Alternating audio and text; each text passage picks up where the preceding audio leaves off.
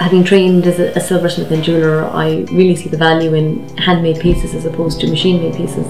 I think that it allows you the opportunity to really, work with the maker and to really get a piece of art, and it's a wearable piece of art. So I think as opposed to something that is just, I suppose, very repetitive and machine-made, I think with something handmade, there'll always be these slight, subtle nuances or features that are different in every piece. It's lovely when you see, each craftsperson or each maker's unique skills, and it shines through in their work. And I think that they're the elements that can only be seen through handmade pieces. The closest piece, the closest piece. The closest piece, the closest piece. I set up Claddagh Design because I wanted to create a range of Irish-inspired jewellery that was, contemporary, all handmade, and it was quite design-led. I suppose I got my inspiration from going to the National Museum and looking at, Irish archaeology and different, I suppose, historic pieces that have been discovered over the years. And I suppose a lot of the range of Claddagh Design is inspired by, early Bronze Age torcs and lunula's and, I suppose, iconic pieces like Tara Brooch and Ardagh Chalice. I just wanted to take those elements of those pieces and just put a contemporary twist into them. I've been making jewellery for about 12 years now. I started after I left college, really. I studied sculpture in college and I love that, and so there was a small module as part of the course where I could do jewellery, and I did that and really, really enjoyed it. So when I finished my degree, I wanted to pursue the jewellery side of it. I was lucky enough to get an apprenticeship in Cork where I studied under a silversmith and jeweller, and just working in a workshop with 4 other silversmiths and jewellers, and it was brilliant because there was such a diverse range of work coming in the door. They did everything from engagement rings and wedding rings to chalices and tabernacles. So it meant that whatever landed on your bench you got to work on, which was an amazing opportunity. And I suppose that's really, from there I was able to develop my skills and, develop a range as well, and also work on commissions and large silver sculptural pieces. And from there, once I developed that, I went on and did a master's in design, and that was in Cardiff, and that was brilliant because it just really allowed me to, I suppose, work on my, my design signature and work on my style.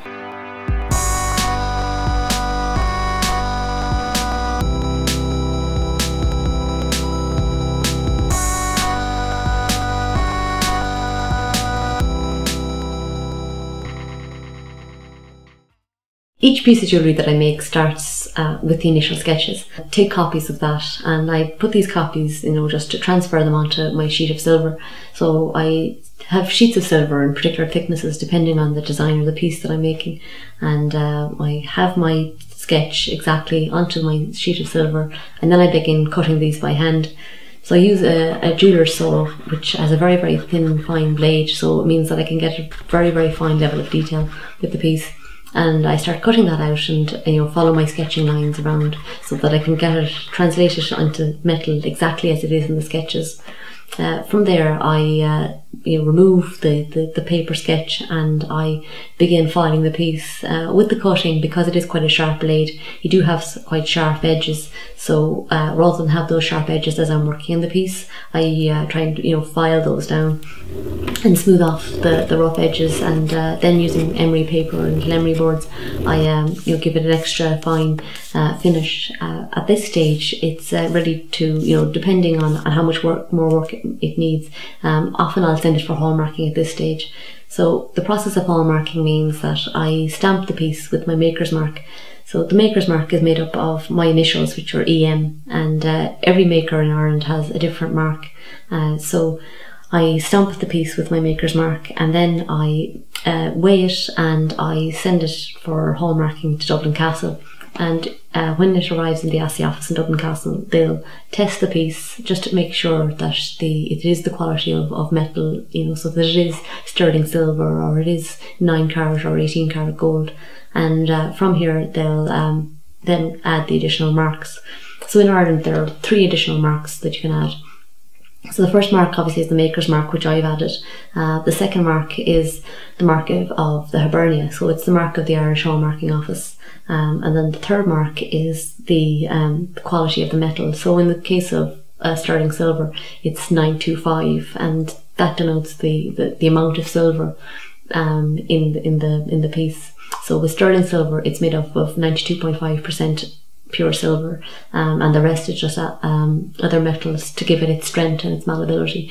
So it's, you know, better to work with, and it's more wearable. The lovely thing about having a hallmarking system in Ireland is that you can trace every piece of jewellery. So if in years to come, you know, someone finds my piece of jewellery or has a piece of jewellery that I've made, through tracing the hallmark, they will know, you know, who made it, when they made it, and where they made it. So it's lovely for me to know that in years to come that there will be pieces of my jewellery out there that can be traced right back here to Claddagh Design in County Cork. The hallmarking office that will then send back the pieces to me, and then I can work on, you know, the final stages of the piece. So that could be, you know, polishing it, adding engraving if it needs to be hand engraved, you know, if there's any soldering to be done. So what I'll often do is send the piece up in parts and get the parts hallmarked, and then when it comes back to me I can solder together in place. It very much depends on the piece that I'm making, but that usually is the process. Once it's been polished, it then goes into an ultrasonic where it gets cleaned,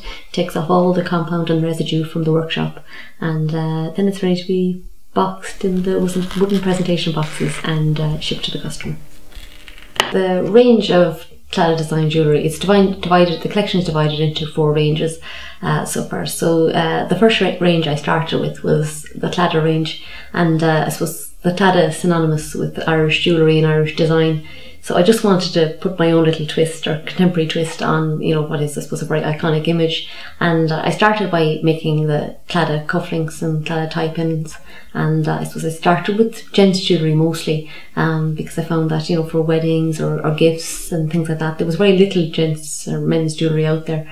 So then from that, I developed the Claddagh pendant and the Claddagh ring, which is often worn as wedding rings. The meaning behind the Claddagh ring is it's made up of 3 symbols, 3 elements. There's the hands, which represent friendship, then there's the heart in the centre, which represents love, and then the crown on top represents loyalty.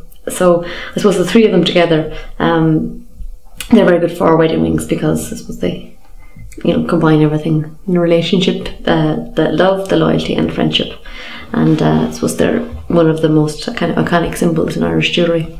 I'm just going to sign the maker's card, guarantee card, put them in there. As part of that also, I just included a photo of me making the rings, so that they'll know that they're made by hand and that they have a little memento of their wedding rings being made.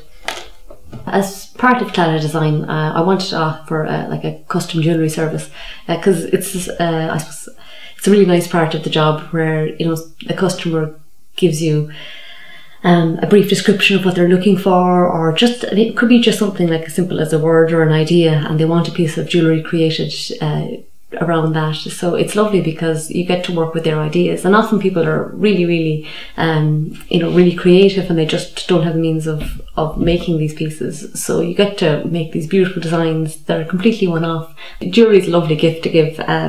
Firstly, because it's so personal, and I think to give a piece of jewellery, because obviously especially when it's made of precious metal like silver or gold, it's timeless, it's going to last forever. It's a piece that you can always wear. When you can make it your own and make it unique, then it's even more special. Say hello.